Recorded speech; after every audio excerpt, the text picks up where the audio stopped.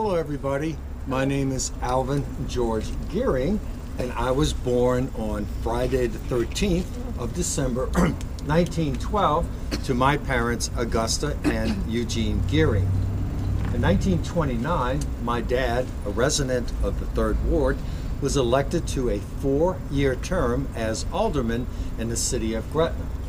He continued in that role as alderman for 40 years. I graduated from Gretna High School in 1930, where 45 of us received our diplomas in the school's auditorium located at 10th Street and Copernicus, or Copernicus as the locals nicknamed it, which was later renamed Huey P. Long Avenue. I went on to college and received my Bachelor of Arts degree from Loyola in 1935.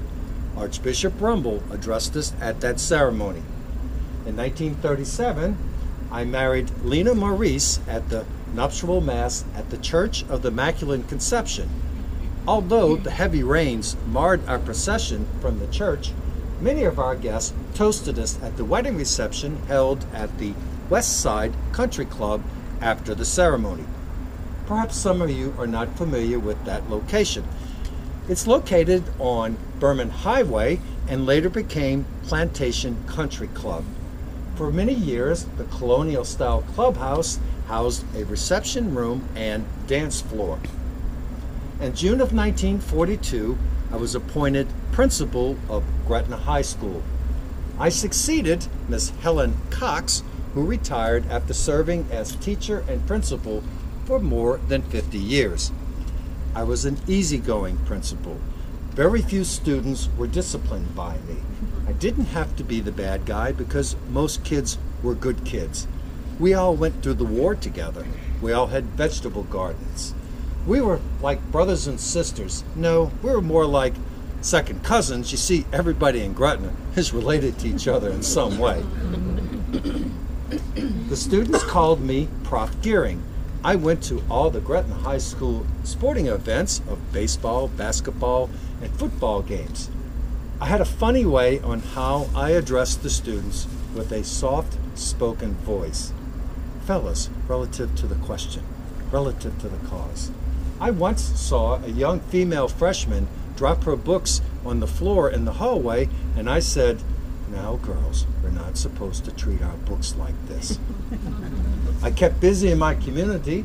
I served on many committees and board of directors, including the James Huber Blank Council number 1905 of the Knights of Columbus, the Hook and Ladder Exempt Society, the Easter Seals, the Jefferson Parish Unit of the Louisiana Teachers Association, the Library Board of Control, and many more.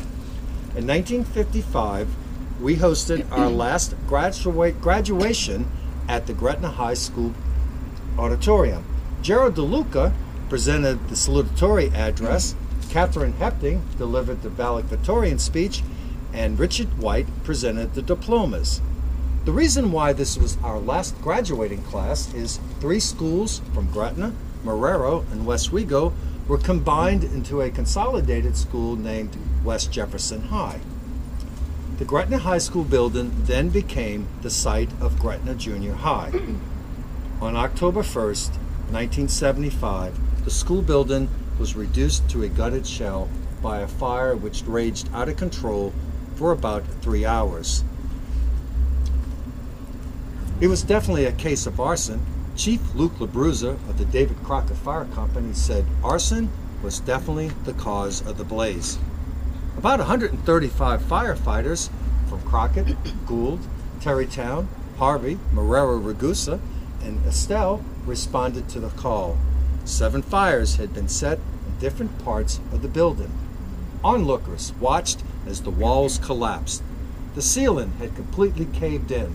Smoke billowed for hours. No one was injured. Gretna police officers discovered the blaze at around 9:43 in the morning while on a routine armed robbery call. School board member Joseph Toomey said it would cost about $3 million to replace the building. James Lawson, school board president, said a platoon system would take place so that Gretna students could attend school elsewhere.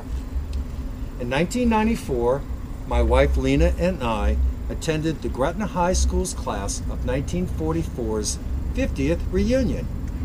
This was probably the last time I got to reminisce with my students before I passed away in 1996. Since then, there have been many more Gretna High School alumni gatherings.